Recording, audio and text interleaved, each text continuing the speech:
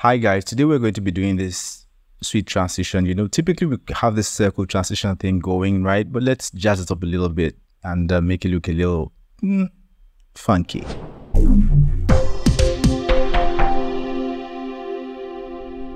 Bring in the clips. 1 and 2. Let's go to effects, bring in cross dissolve. Right click on this cross dissolve and convert it to Fusion cross dissolve. Set the duration to 2 seconds and let's open it in Fusion. Let's disconnect this, delete cross dissolve, bring in a fast noise node. Let's drag that to the viewer. Let's go to the color tab of the fast noise node, increase alpha to 1, go back to noise.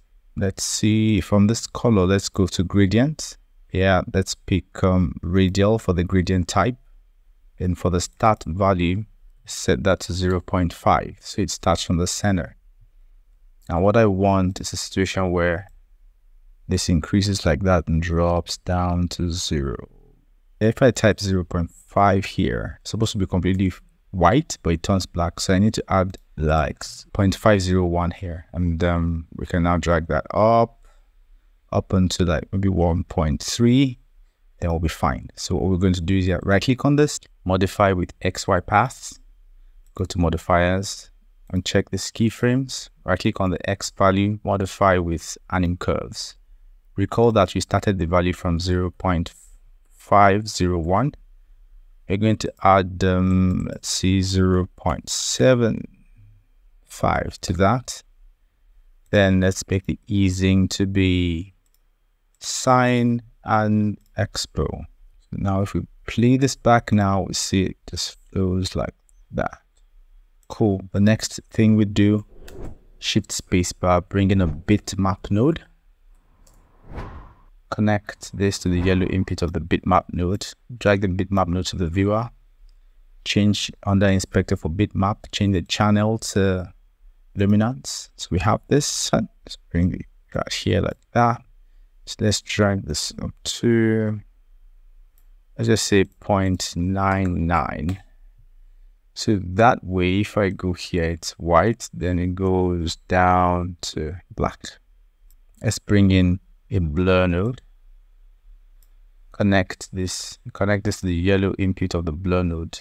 Ensure it connects to the yellow input. You could accidentally connect to the blue input because it's a mask node, right? Let's drag that to the viewer, set the blur size to 100. Let's click in the middle here so we see level of blur. Then we bring in another bitmap node. Connect this to the bitmap node. Now we bring in a merge node.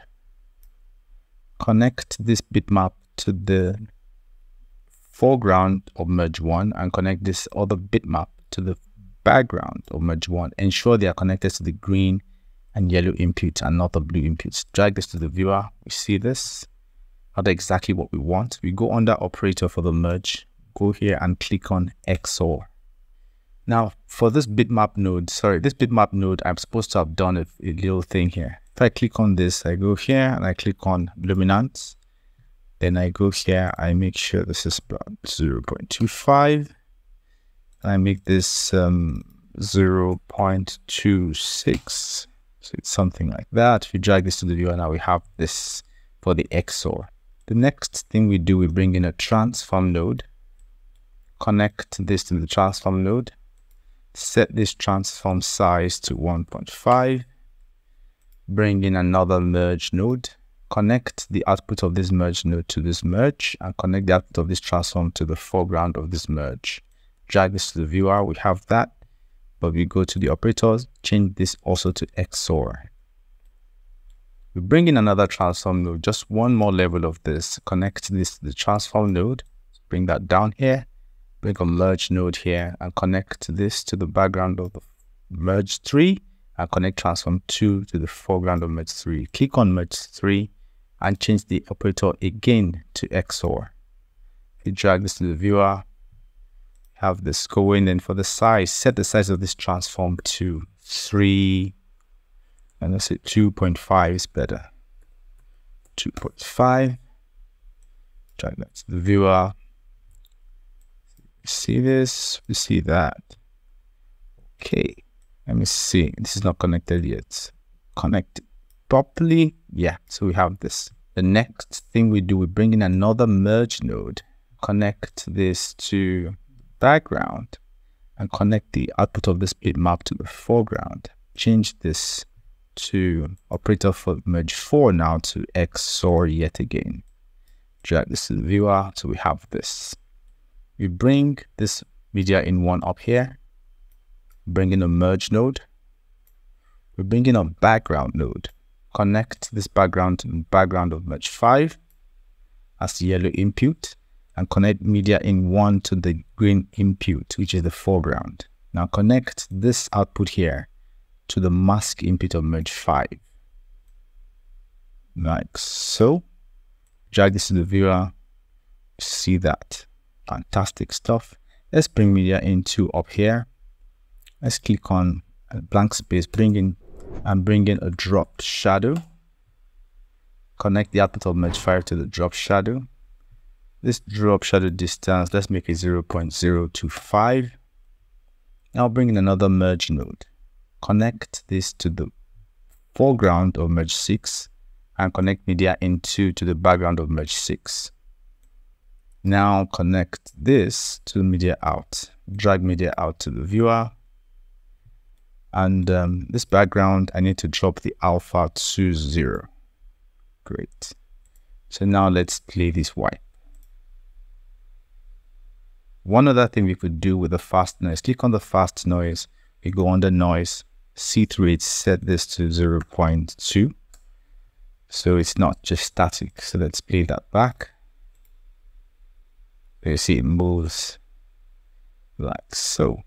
So now we have the wipe. We can package this as a wipe that you want to use on the edit page by selecting it from media in 1 to media in 2. So we select like so, from down here up there, right click on it and say create macro, file, save as group, go to Fusion, templates, edit, transitions. Let's just give it a name, Warpy circle wipe,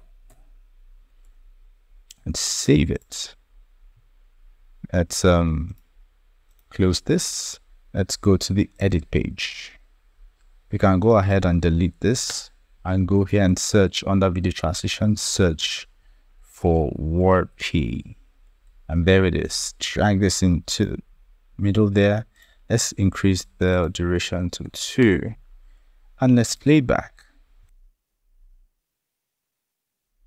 So guys, there it is, just a simple transition for you to work with today. You can download it in the description. Thanks for watching and see you on the next one. Take care guys. Cheers.